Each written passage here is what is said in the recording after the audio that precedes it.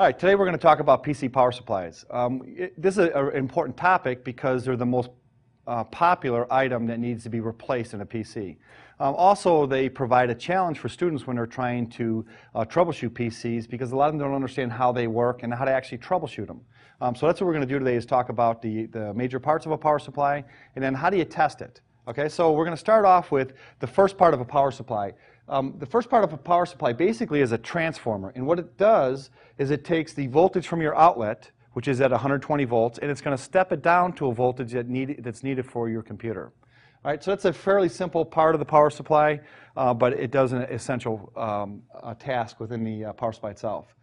Then what we need to do is the power supply is going to take this voltage, which is AC, and it's going to convert it to a pulsating DC because the computers work on DC voltage.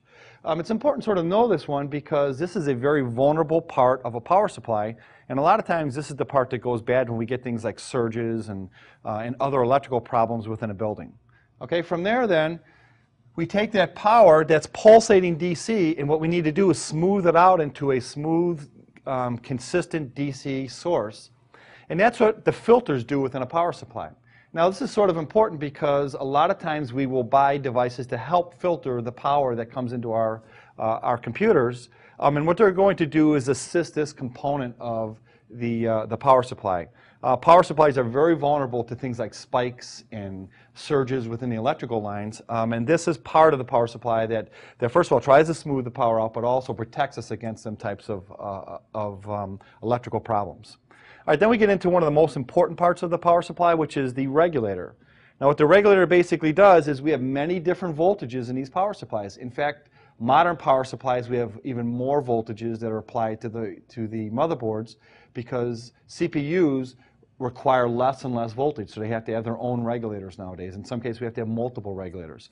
But every voltage that the power supply provides has to have a regulator. So it comes in at a higher voltage, let's say 24 volts, and we will get a very stable regulated output at our positive 12 volts, negative 12 volts, positive 5 volts, negative 5 volts, and the other voltages are used for our memory and our CPU and other devices. Why is this important?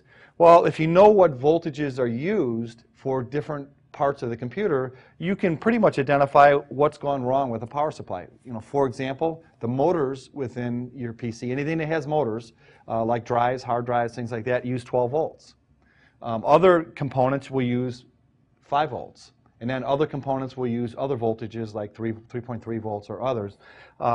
But if, let's say, the 12 volts went bad, you would find that your motors wouldn't spin on your hard drive. They wouldn't spin up. Well, that would be a good idea that the power supply is bad and must be replaced. All right? Finally, we get to the last part of the power supply, which probably poses the greatest challenge to students to understand this whole concept of self-test feedback power protection. Basically what that is this, is that each one of these voltages that come out of our power supply and are fed to the motherboard and the devices within our systems are tested, and there's a feedback that comes back that says the proper amperage level and voltage levels are detected on the motherboard, and it keeps the power supply up and running. But for instance, let's say that something's shorted out on the motherboard, we would see an increase in amperage, we might see a decrease in voltage. There's a processor in this section that would come back and tell the power supply to shut down. So I don't know if you've ever experienced this, but sometimes you may have had a PC for a sudden surge, the whole system shut down, you turned it back on and everything was fine. Well, that's what this is supposed to do for us. It's supposed to protect the other components within the computer that are more expensive, and it's to make sure that we only deliver good power to the components within the computer. Now, what's the challenge here? Well, the challenge here then is how do you test a power supply? Typically, what students will try to do initially is they will pull a power supply out of the PC, and they will try to do voltage readings on the output of our power supply. And they'll find that they get no voltages. Well, it makes sense they get no voltages because when you disconnect the power supply from the motherboard, you disconnect this connection, which shuts off all the power. So in order to test power supplies, you have to have a special device. You can pull the power supply out, plug it in, and there's a tester that you need to plug in to the power supply itself that will test each of these voltages, and it will generate the good signal back to the power supply itself. So it's very important for students to understand that you cannot test a power supply outside of a computer without having a special testing device that provides this feedback. Okay?